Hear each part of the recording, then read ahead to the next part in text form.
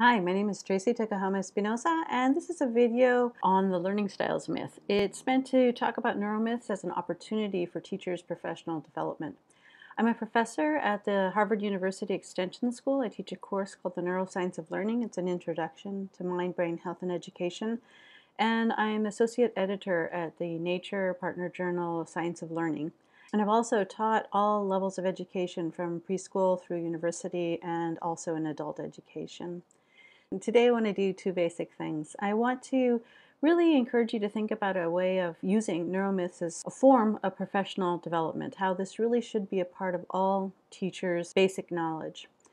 Then I want to use the learning styles myth as an example and leave you with a big reflection. Learning styles is not the same as the theory of multiple intelligences, and I just want to make that big distinction using the evidence.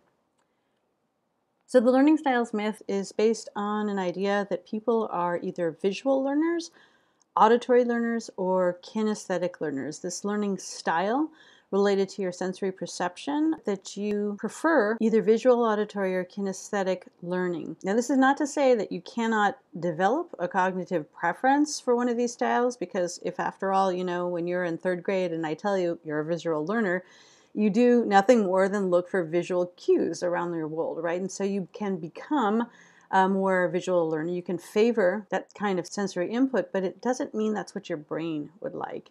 Some other people have extended this idea to even go from, visual, auditory, kinesthetic, which sort of made a little bit of sense because it has to do with senses.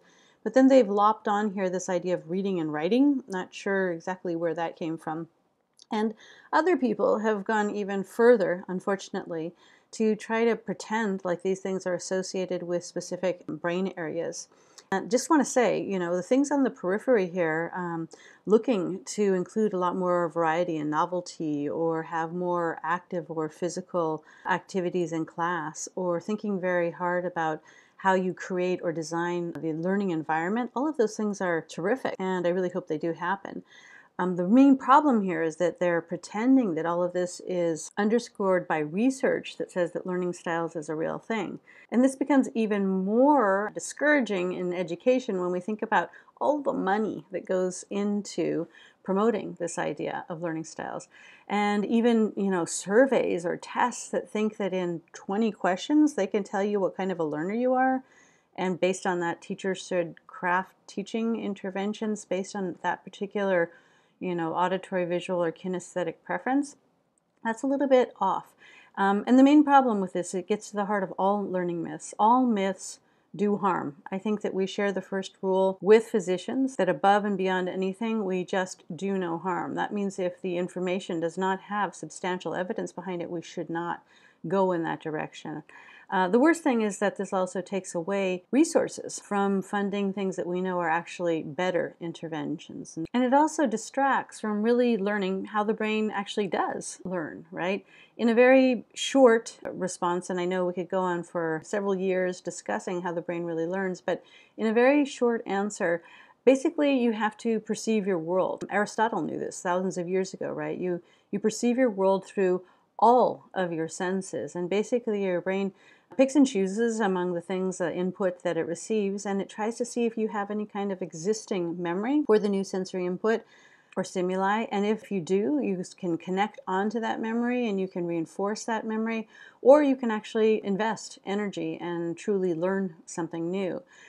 This synaptic communication, either because it's reinforced neural pathways or it's new neural pathways, occurs between all the neurons in your brain, and it's enhanced by familiarity, practice, and repetition. And if there's enough repetition, you can get a strengthening of the myelin sheath, which speeds up the electrical and chemical signals in your brain so that you can actually retrieve information faster and be able to use it in new contexts. And so all this is just to say that your brain is constantly trying to make sense of its world using all of its senses, not just one or another, and not just favoring one or another. And so the main reason this is so sad is because all of these sensory inputs are in distinct neural pathways in the brain, and basically by reinforcing multiple pathways, you would give yourself the opportunity of being able to retrieve information in a greater variety of ways rather than just through a single sensory pathway. So again, not only is this myth wrong, but it is damaging because it keeps people from perhaps living up to their potential for learning by shutting down down the other pathways in the brain for creating important memories for new concepts in learning.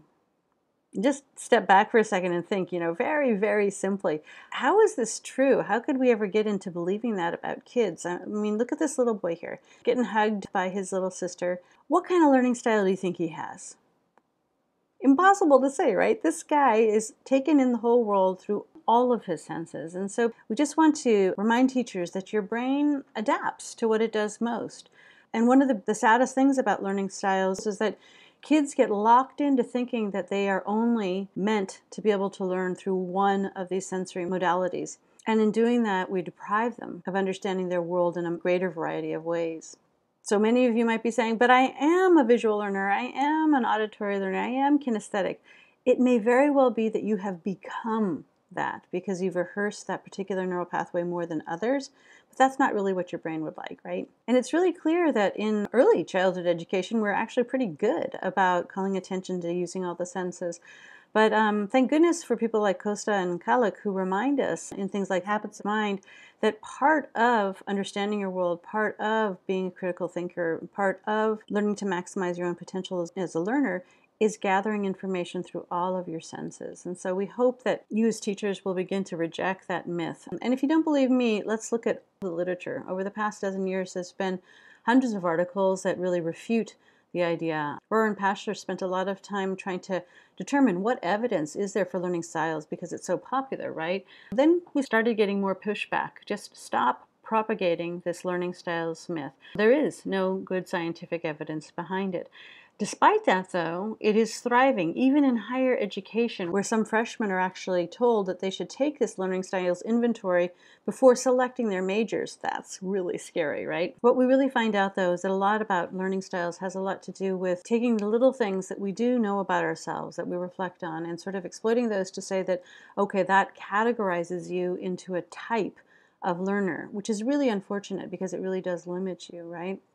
Others, aside from the original proponents of the idea, began to try to test this theory and followed kids who had been blocked into being visual, kinesthetic, or auditory learners across learning trajectories to see exactly how they fared. And being categorized in that way did nothing to benefit their eventual learning outcomes. And the myth still persists. Even through the 2020s, we still have people applying the learning styles myth, despite the number of people that call for it to be tossed out and that money could be better used in other places.